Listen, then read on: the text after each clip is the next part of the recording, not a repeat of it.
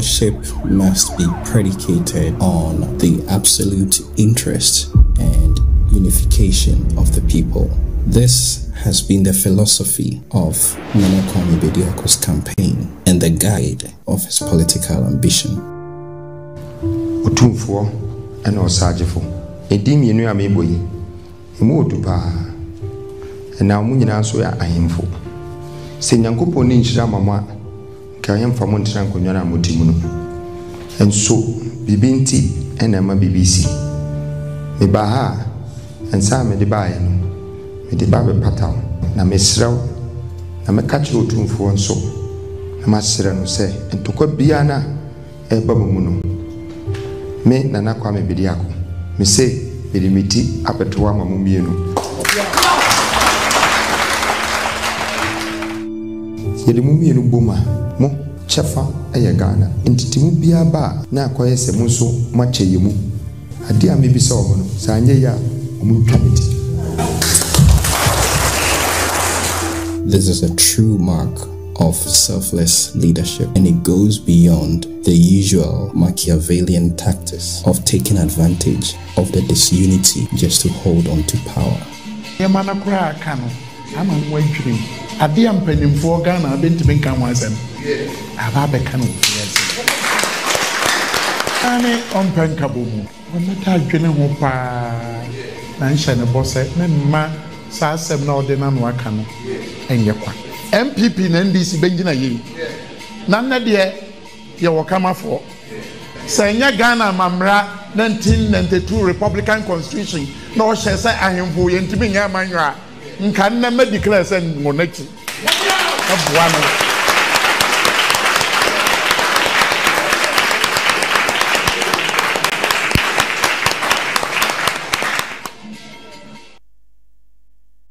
Last week and I bet na fidie man say na me de besom say Nana Kwame Bediako Cheddar wakwa piemu ewo Bono region na wakwa piemu ewo Bono region no e na wakwa doma hene wakwa piemu ono honom na ndie drinks ni ade nyina no wode kwama ne se de na echegu ewo kasafoni ne no ka kire ni se oh misunderstanding na chese koso between ye Nana Otumfo and doma hene no won de wodiniti to honom se enkabom ebebe sanse sanhufo mienu we eka wo mu hubom na wo mu kokoden na wo mu beye ba kwa ya de betumi aboa wo man Ghana yie papa sabe ya mene mo eka sei de abrante bi aja so ye adwuma wo pemsho ababonte aba betutu bi de amane Nana Kwame Bediako se masa go and sit down se okopie mu wo baby na se wo kwa akoye wo politics a wo besere yie papa se hwe yie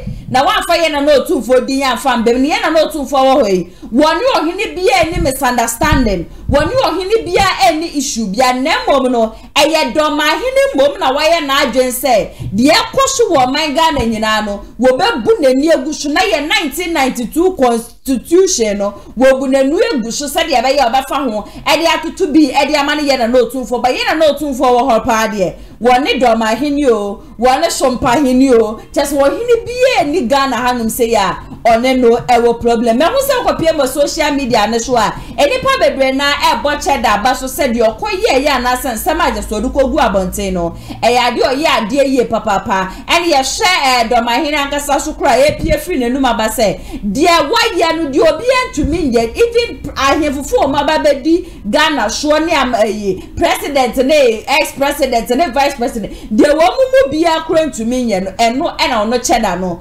waye na nye se ahemfofo eni kwan so wo mu do wo mu hura politics mu kra anka ya de obe campaign ankasa de amano na me de meka do ma hene de o kan ye kra no achese ade a wo sira wutime mufo se wo mo fa wo mu kokromote no emfanto aba emfama ono Cheddar MC amame mamu nyina no akwaba sonko emfambra ati jachimedie so ewo Kumasi online GH midi ene na ya se wo man Ghana ho sensem de achegu nyina maboaboa ni nyina no amede eso mo meshe wonya subscribe mami adoma na edanche no click so mami de betum bia no wo benya notification wo news a person de send me 05570361 109 ubetimi edia send me Kumasi online media school and a confidential royal agency for na somasi and dem media judge media ne so mama ATP akwaba shonko ana ya sewa se bia bobode adom ho ye na otwedi ampon kwa mi asese ne so de eda yi so amaye eda so tinkwa media no mta aseda kwa ye le nyankopon ase ATP I think last week na ye betina hade na kwa mi bedi akọ respond na be hu ni sen na ma menfa kwenya besu na mesa eda eye asare na kwa mi asare bedi akọ asepa se wonya asa adwene no na okopie mu o ye dom ahene ni modi sansem we ede to nanim na adwene de America se mu dopan ye o hwe de wi a osimini na nakasa ye even kwa na wo simple program ye dom ahene nkasa enti no se wo ba bonten na beka se biza na ya se we nyina nka bom ye hia no kro mu ase se fault no every dom ahene ana se fault no every ye na wo tufo kra na wanya kone naso no wakaka se wose wode ni ti o wa de be kwa kwa gina ba bia ka se mi ni ti nana ya se ba enkwan sa wo ye de papa aduane ede obi ntimi ka so wode ni ti kwa kwaje asema sa ma na ye but abrante ne tunu ho si wo se de ekoso wo kroma se no sa ahifo mienu itimi ka bom wa betima abo amaman ka na tima ko kan dia me de mi ti ekwa kwaje asema se ya na oba bonti be ka sa asema na na se entwa ye okay I to him no ho was say emredru na se ye beto aba ena ya na politicians no wo mota eye saade wontumi engineer TV so ntumi engineer radio show na sebi ye na no tumfo won send message enfa man nkogina wo say na wo ba be bo homode said e be ya misunderstanding na wo ye na no tumfo ne no dom ahene wo bebu na we put stop to it o say otumfo nye ohene ketwa wontumi engineer baby na sebi wonye saade no ena o ka she ne say de wo be ye no ko constituency a ko ka de wo ba be ye ena baby e no honom so aye na no tumfo kra gina kra kada so one dom ahene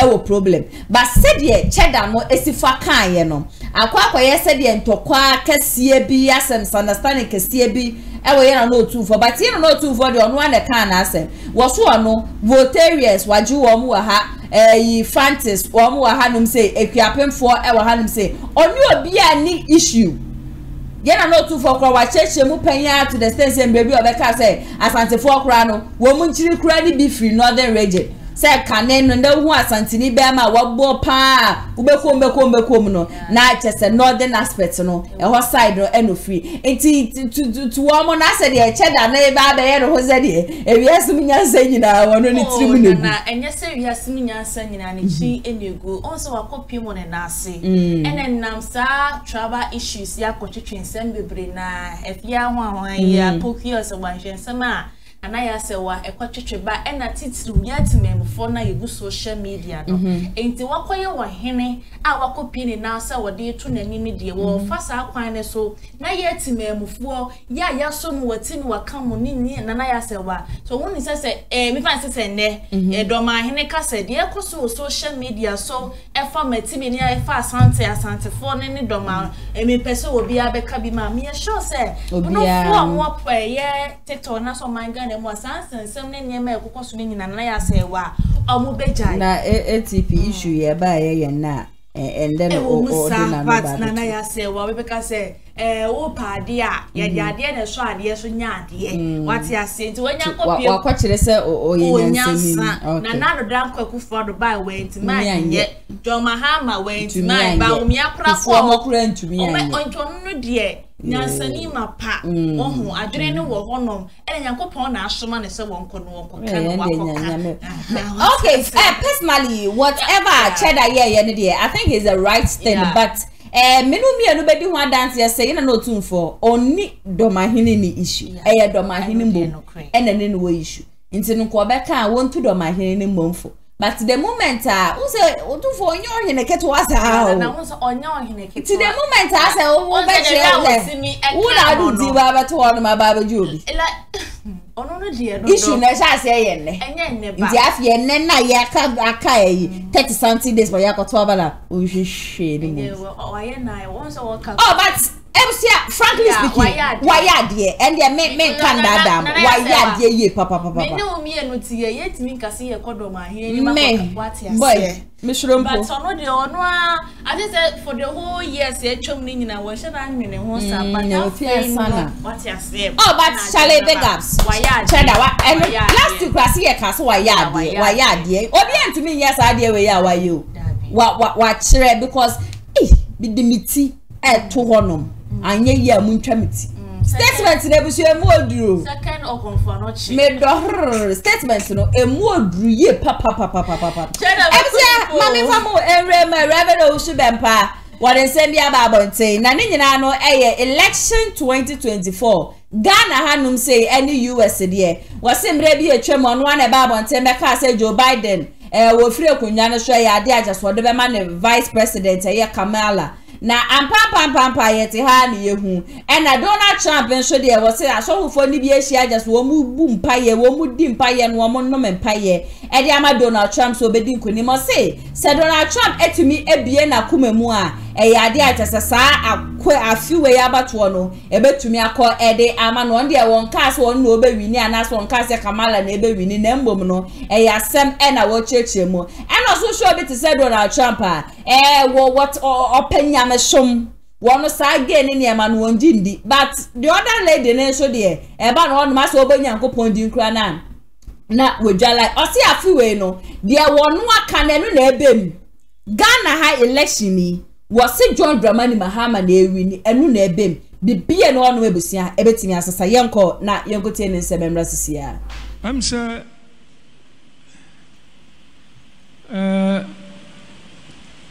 many have been or draw my attention or America for election. Now somebody drew my attention to America's election, pending election, a few days from today. Now I saw for Mukaya a radical such me say or baby be take over from Joe Biden. I believe some Mukaya has. Now if you recall, I said something about what the Lord had told me that a certain woman would take over from Joe Biden. Now, Obani are very powerful. And that woman is very powerful. Now, me can say me who say ote dragon so red dragon. Now, some time ago I said I had seen that she was seated on a red dragon. Ampa prophetic word no esi ebem. Now, the prophetic word indeed came to pass. Emma Obano taking over from Joe Biden. Obano a flag bearer. Indeed, a woman has taken over from Joe Biden. That woman is the flag bearer. Now, still, Obano are powerful. Now, the woman is still very powerful. Moka mijina dem hanum and check raka say Trump. Na software anyiro mo ho amompaye. Ansu angu nyankopon so a oba no obewin election no. I believe some okay. Me unsa ahonhom bi de na America for akonya so. Now if you remember not so long ago I had said that if Trump and his people who pray for him do not intensify prayer, I had seen that certain spirits had installed the woman on the presidential seat. If you recall. I believe some guys are saying. I believe you recall not so long ago, right? Now, I'm saying Assembia Meka wadam ha ekwachiri pa. Now it seems that everything I say in church goes viral, and lots of people get to hear of it. Asofo bi ahyiam I am paibo mu odene ama Trump. In fact, some men of God have come together and have interceded very strongly for Trump. Samokaya 2020, Ameka say, Mahusi Ajiki every Trump on some into a Belusu election. I believe Sana will be our demo. Mokai. Now, if you recall, I said in 2020 that a mighty angel had taken a key from Trump, and because of that, he will lose the election. I don't know if you recall that. Do you? Do you recall? Openibia minimno, enemy ameba sofubi. Any Paula White, Ekasa, in Tunes Paula White, or Bompire, or say of free angels, free Africa. Nanya baby, and Ghana here. because of the Enyamena Mesuka unity. And so a certain great man and one of my sons who is a man of God had a conversation with Paula White, and when Paula White was praying, she said that she also invokes the angels in Africa. In fact, she was talking about Ghana. In fact, Sasofo no koso bompaye no mani bre na Trump na susu bie na koma mu yie na mpa bo koso a ewiem bedane ama Trump. Now, if they continue to intercede very strongly and Trump opens his heart to the Lord, there will be an overturn in the spiritual realm in Trump's favor. Munti asem we media for munti ni ne central for na man fama no ankosi bone me pa cho mention come say Trump ebe wini and mention come say oba no so be wini me say Trump mo anyiro mo amompaya sunsun bia pede oba no de ne betena konya no so. Now what I'm not, please listen to me very carefully and don't misquote me. I am not saying Trump will win the election, neither am I saying the woman will also win the election. What I'm saying is that if Trump does not intensify his prayer and intercession, I have seen spiritually that certain spirits have lifted the woman and they will put her on the seat if they do not intensify prayer. The reason why in America for omu leadership and omu battle me concern omu kuta world power. Now the reason I'm quite concerned about the elections and the leadership of America is that they have world power. The reason why I'm a tie say young Trump on paibo muno minim sa Trump pe niema bi ti say gay and sa niema bi Trump pe sa niema. Now the reason I often say that let us make intercession for Trump is that it seems that Trump doesn't like certain things like gay practices and certain occultic the stuff. Opponent for there Mekai one of Omu campaign, it is alleged obi na kachire me media man hunu yaso obi boy Yesu Kristo din kura wo ne campaign ase oba no minim say propaganda so there yaso oba ne stop oi say mo bia enya no ntino mo but ebia na unse politicians do mutimi twantro ebi kura na nya sa it's been alleged but enya sampa sa oba ne party na nkasa no omu mpenya meniema minim se sa na tidia sa na media asemi hu no titiri Obama asa wo hwa Trump mu asa Trump penya meniema omu suna omu ekuta world power enu nchine ne tambia na mepese ye ka Trump mpaibom sabe obetimi ewini but mesumate ase Trump so as on pe blacks na sem minim say no credit a ebia no see propaganda kagu microphone me Trump policies back on say we need 2024 elections now the largest deportation in America's history obebo amount for komufi I mean you know entiama blacks ni na so pe Trump and okay say I don't know if I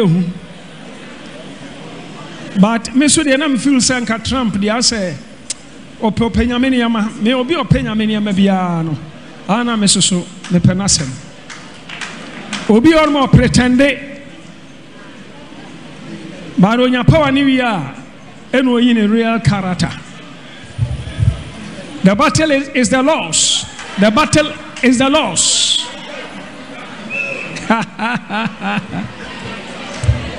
But beginning no na o akoma papa esoro nyame na minim de asesa ama asesa but enya no ntina me wa ha enu ntino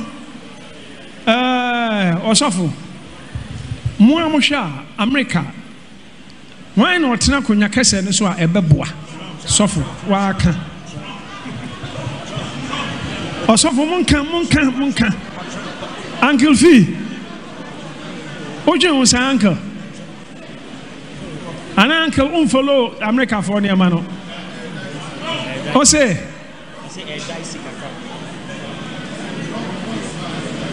Trump by M1 blacks any other na do me so mini anu nyina go America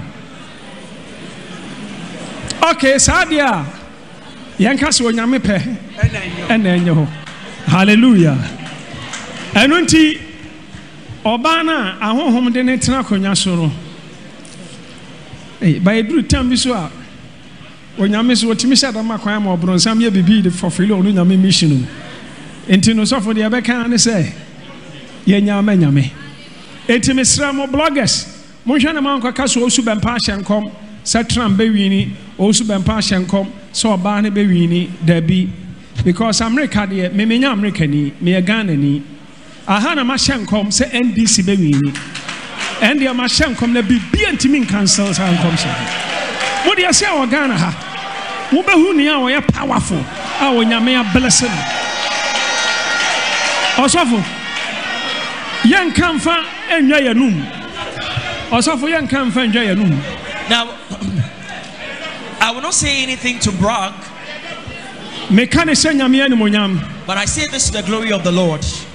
Senior Elijah Unyamene Kasae say 120 Elisha na Elisha a prophet na 190 Jehu na Jehu me ken na Elijah ya ne sa pepe no said the Onyankopon kasa kire Juaida say Joash ana Josiah and one fan entena konya no so Onyankopon kasa kire Nathan say me choose Solomon enya Adonijah Onyankopon kasa kire Samuel say me choose David ma reject Saul enti say Samuel nya fake dia osu bempa me nya fake obi say Abrantie fefe bi why nice guy I'm say first no ye okor grandmaster say I'm say wa sakra wa jansa ne man I'm say openia sane na draw my attention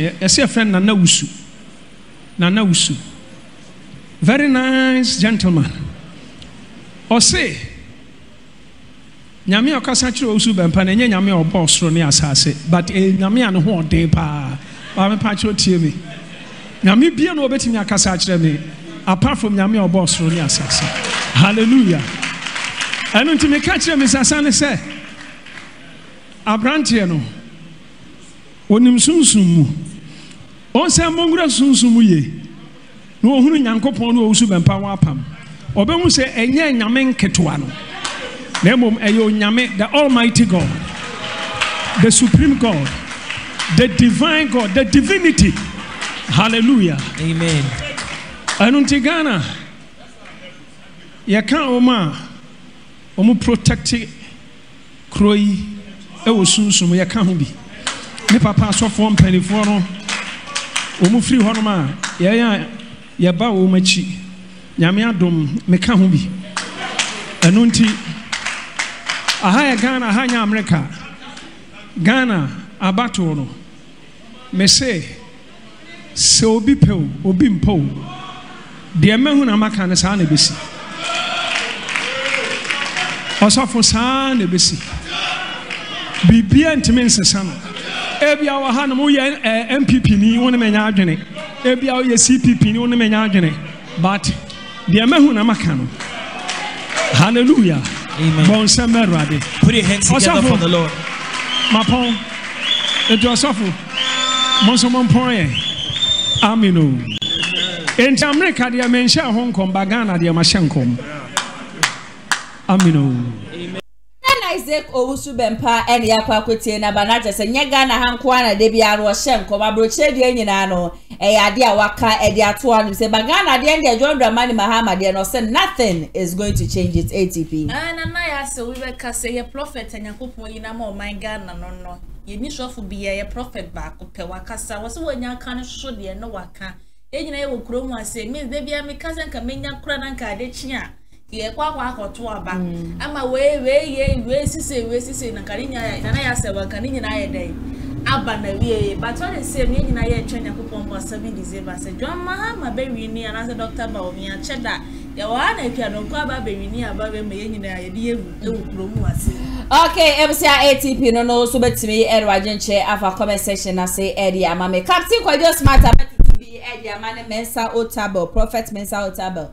Was he identified for some time now near 110 Eba na John Dramani Mahama etesona na dollar 3 cedis 80 pesos no. Or say yade just a Reverend Mensa Otable kwa ye press conference ni ade ekasaka se ndi preaching ni ade ni etwi amanfo na yinkrofo enu almost sega na ni ade na nche na dollar ni bedu 10 cedis no almost sekro. But NPP abamba ya wo ma ye hwan ma $1 kwa kopie mo 16 Ghana cedis 50 pesos no. One ten kasa wo nyina no yade a wo maka wo ma no atumu wo nyina wo mo sore na wo mo nkasa na obi ehu ni se yade a wo mo dwenga na ho de wo mo ye nyina ma mama ti ase na otan bi en wo mo tan John Dramani Mahama saso na watutu bi e de amane Kwame Sefakai wo so Kwame Sefakai wo ye top journalist pa wo krom hanum si aka niema e kwosho na kenko ye ya ubeba beka ye nyina ye ho na ya tutu bi dia ma mpenifue na so wo de da bi enye waka o se ayi Mensa Otable mpo de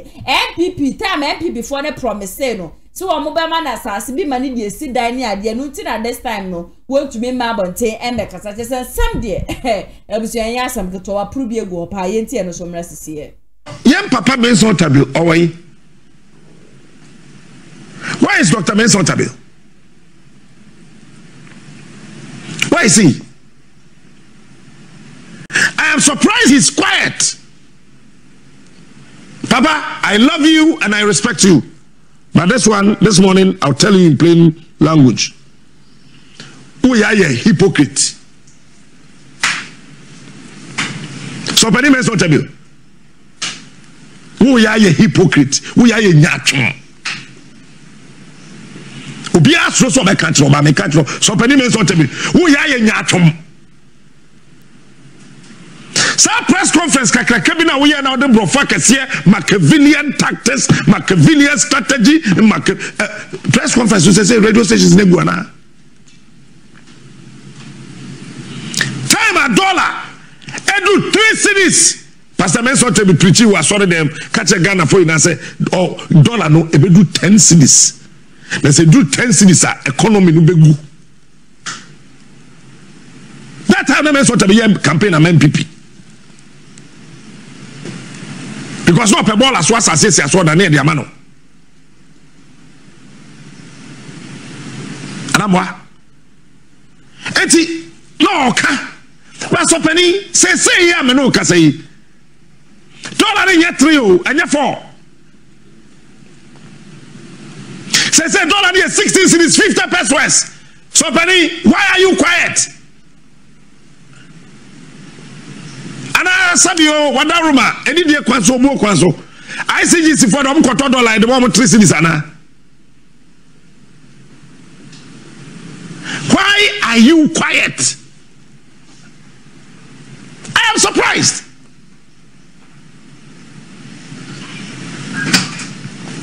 And as for Penny Mensa Otable to coin. Ah, okay, yes, we're to coin. I said 3 years in Ghana. Yay, boss, Reverend, Papa of the house. Pacho says $1 is 16. Why is Reverend Mensa Otable quiet? You see, I keep telling people, sir, wumpo bi asema, enumpo nyana asema ina ya kana bedwam. Sametuwei, mempe Dr. Sharp asema, nyana asema ina ya sasa kana bedwam. If you said dakuro, dia mepe na sempa amadwene ye me se, onimi yansa che Sharp no, obaye dia che Sharp dia waye no. Samre no. Ube Sharp so ya sura bofo. Say Mahama ba Ghana for ya sura bofo.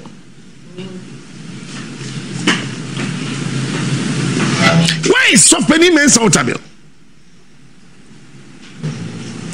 My very good senior colleague Kwaku Bako. Say bra Kwaku Why? Document a coachy.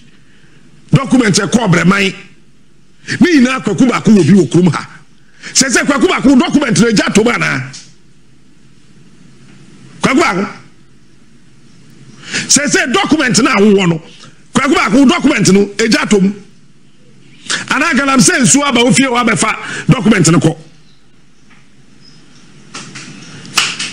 I remember very well kwakuba ku on Asempa me an interview no na me ye kosi sai. Or send a text message.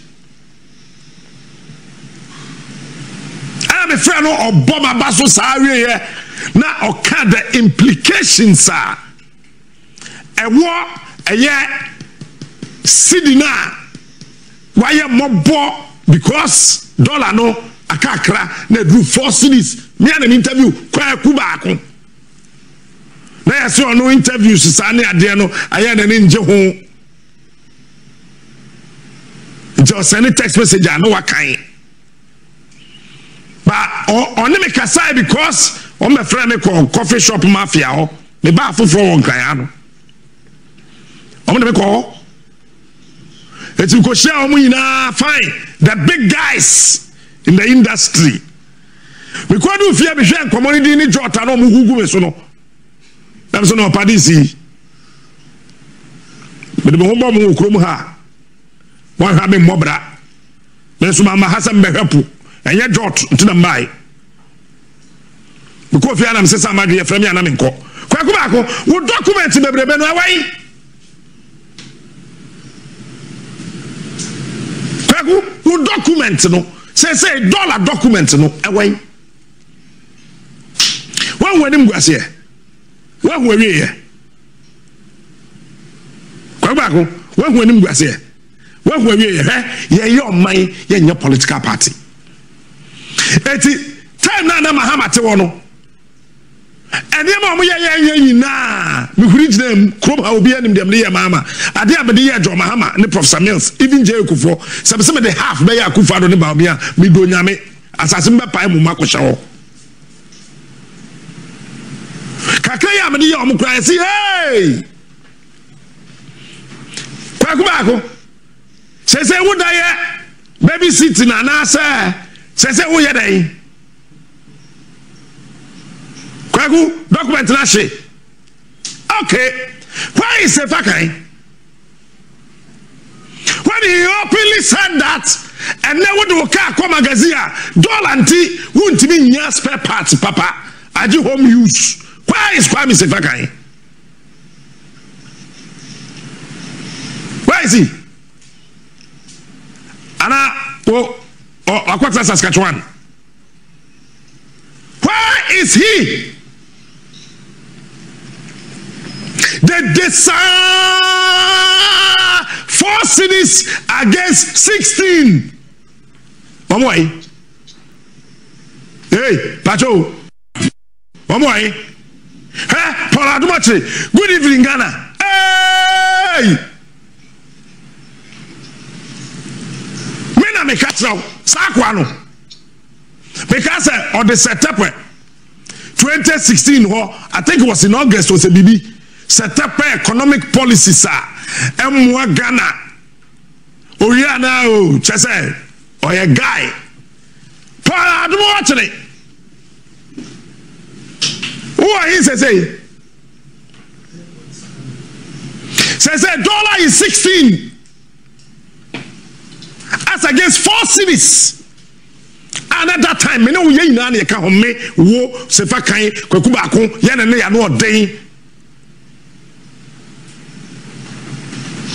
Ye na ya big stations. And then nyame adom na onua be the biggest. Ashimwe. Why are you guys? Why are you all quiet? Obi ayedi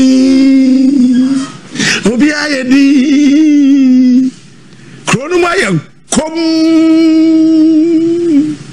nyame na anem ho kwaku baako kwa mesifa kan poladmo che nyankopon anem ho se two wa homanim guase senior journalist there moye ade ade mfaso ne ahotobra timemfo enye de ye die wuo nyame na anne mo no afam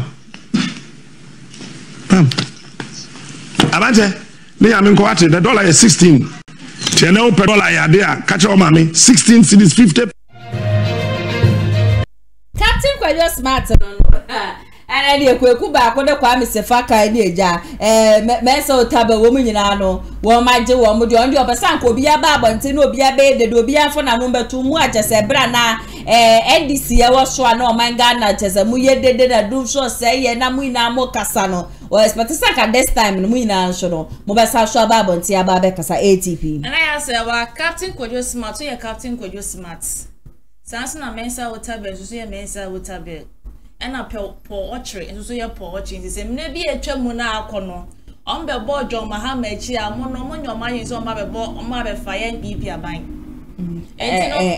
na wo sha ne kwan so no ana nana enye ne kwan so no kura na ye krom ase ya ne nyina ye wo okay etinu de obi ape no wo ye okay mensa wotabe wo ye shofo se mna bi etwa mu na so ye mistake no be bibisa this is not the time oba bonta be he okay and what did me ba che na say ya was so for the baby on man say ko munya kran ka ne ba bi etwam no ko mu san form mo kran ko hihye mu biem enti no Captain Smart me ma mensa wotabe ni dinda onya nya adin so oba bonte na no oba bonte china emre bi etwam no nya da chance ne ba bonte be ye ne hu finya this is not the time oba bonte asa ba kika san sem ne biem ya kwa bi se fa kan ya na kwa bi se fa kan de ne wa ejabade ebuki ka ni jani din bo ni ade okeka ka ho enti no Captain Kwajo Smart so de wo so de wanya daje nemle bi etwam fire cat ayeka ne se John Mahama na this the time wa no hu a now so sabe fire NPP amanu ko no de obi ka se wa ojejere de wa no do so manya o ma adwen so ma be ne no ma ye ne china cause mo nim Ghana asay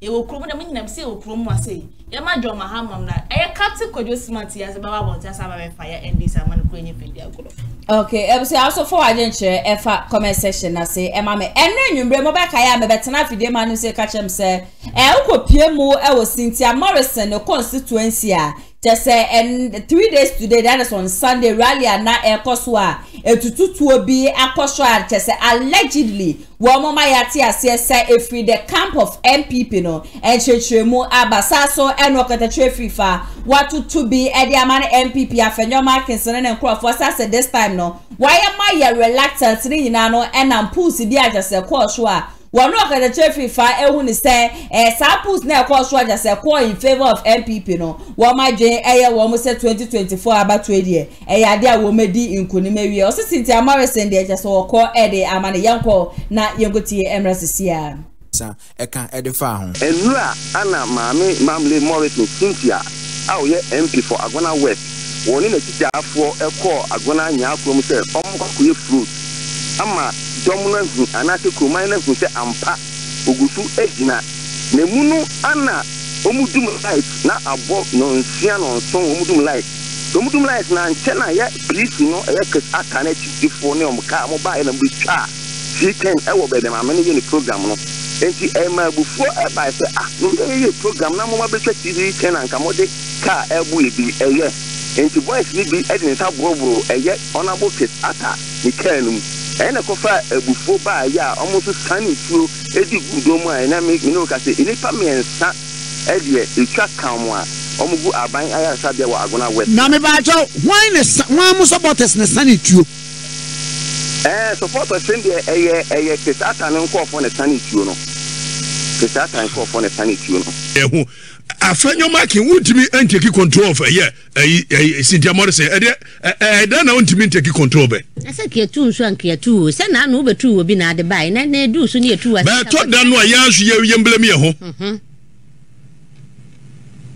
akwaye system bia wo ye ni ade obi timi trankran no na decide de won kodi afija Agona ne we amoase ni bipuafo ani se ye penise dia ene ye abom no ye mia ne ha embepa maka kire mo ye dan ye ni se ebeko bia o mia ne ha etuoba to mare kese I'm telling you enye etuoba to mare se de bia toyi oh enye sa we tuo we bi hodi e wo ya se me no ntokwan de medical gajem mu wiase we bore mame eti party no agija mum yanka no kore kufa memu papa wo bebu ye pa na ye ni ade na wo mode nsɛmhunu sɛ ya o nsɛmhunu sɛ ya ana party for no nsɛmhunu sɛ ya mema we nkɔ mema we yakɔ me ko independent me say nsɛmhunu sɛ ya ani gon ni agye ye ni so ya sa shase anya sa ya shase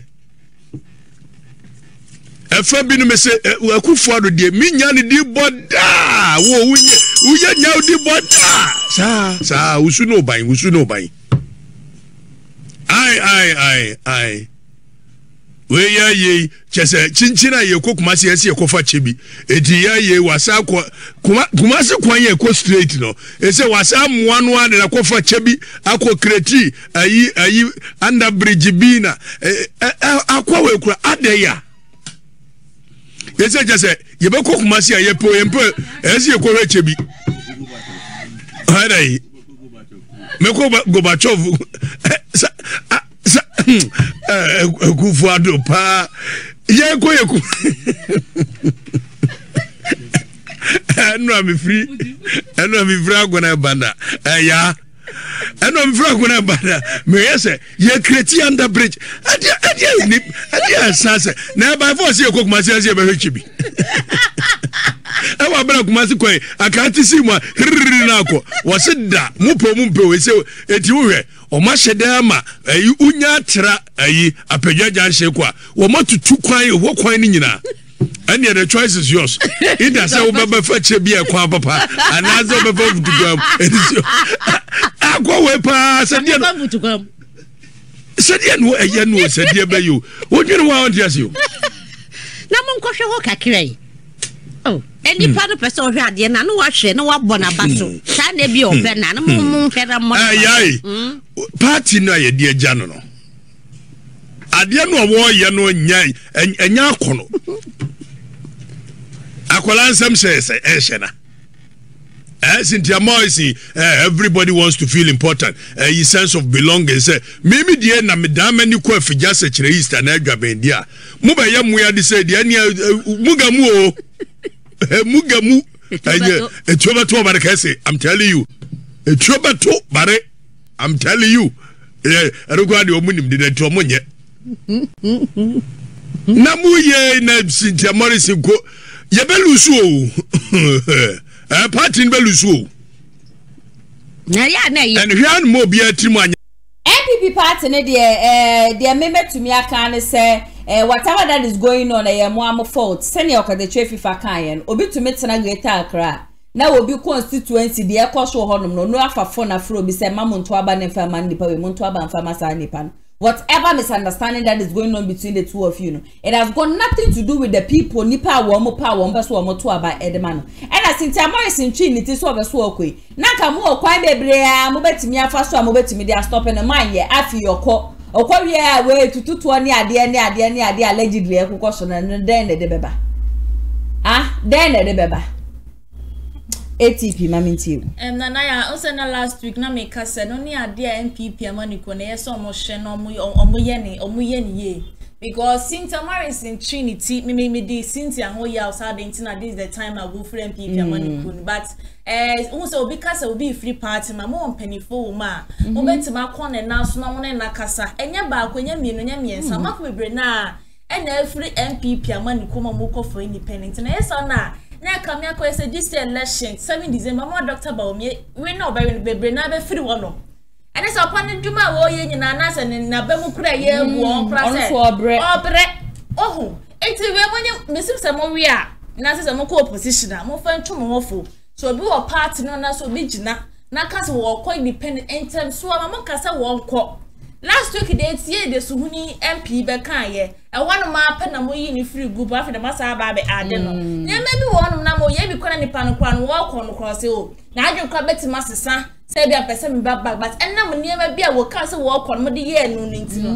na wa ye de wo se nya de kwa mesa de mesa ko bie enti mesra MP pe ma no kurada munya sa nyama na ekwo koso ne ma bia to sini bi na kopon boda se mo ko opposition na se mo di nkuni ma mo ntena se na mo nya mo homework die nya say this election abato na egwakoto na nya fedi agro emu odin yankasa nti mesremada but papa na ebo na homodin tu ma na the end no ko wie ni say wodi nkugu a na ya say obe hu ni say be ya pa okay FCA ATP no yade yade be ya wo bra wo bu adwuma yie papa ba say obedi nkunim na onkrofo so wo mu gu eche ni say bi wo mo beboa no na asa de wo mo ye wo mo hu komsa be den kra na nkunim de ade ebi ni de na ekoso parliament no ebe ni anda mo fight majority na minority de ekoshi in the next 4 years mo fa she butim say the same thing na ebe sa so akosho nti people no you people so at least mo strategizing e ma na gamshe no nyankopon de amaye mo maye nyusu na emboa ye nyina MC anambra ma ye kwan na nsem no ye de ni nyina be 0557036110 na wetimi afra message to video audio pictures news bia wo bia obetimi de asend woni djuma de ho kwan na abeso obeso yase a obetimi afra yen ewo so Kumasi online media school se bra na wo mo fanfantiti ye mo woni jinsam twadwuma ho de schools ne de adosho kwa na wako papa na preko media courses ahodo mo chen na echegu okasafoni 3 months and 100% practical so forms na 100 cities ubenya be founders of Kumasi online wo mo cha kwa Kumasi square wo mo ni tia ya mass edition in fa wo mo 0550623377 and 055703610 sasana confidence royal agency for so mo ye promotion can't you be to say UK NIO mo pese otukwan ko honum ko ba adwuma ko ade a de hia so ba pie wo ma ka chena ba pusu wo ma homa ne so meje o so fel so na acha 3 months pe na we from mai mu akwa akopie mu obi me bo mo location no e ya Community Freeman Hotel no ene din hwani wo mo na manso ene da kasafoni ne frɛ wo mo na one wo mo entwetwe enkomo executive producer Mr Daniel Boa MCR ene editor enso Abrante Paco Joma no me ametena dwam di dwuma de be so me medin ene nana ya so me share subscribe to the channel share video we ma nu bi na for wa dwenche so fa comment section ase ema me ye be sanso edi share makramo Amafwe Kumasi Online TV Production yaba ne de ne yaba ye de equipment ekukudam ana ye de aba se eye camera de enam wiem de nam fom de enam ensuom ni nyina ye wo bi e wo honom a TV production yabo a hu ye pa se wo ye dwumadie bi ete se wedding eye engagement and sorry ana schools se wo ye seminar bi na pese betwa ko all the social media networks no so e de amaw ye ni ntotonsa na fre eye Kumasi Online TV Production for na yamra na ye dwumadie ne Kama fe a ebo no eda from pa the production so the sound quality video quality ni nyina e wo soro wo pese wo hu ba bia wa ye wo Kumasi eyetia media opposite one ma ana se to nsa ne frɛ wa homa true so 0550623377 Kumasi Online TV Production ye demufua e wo Kumasi kodua mu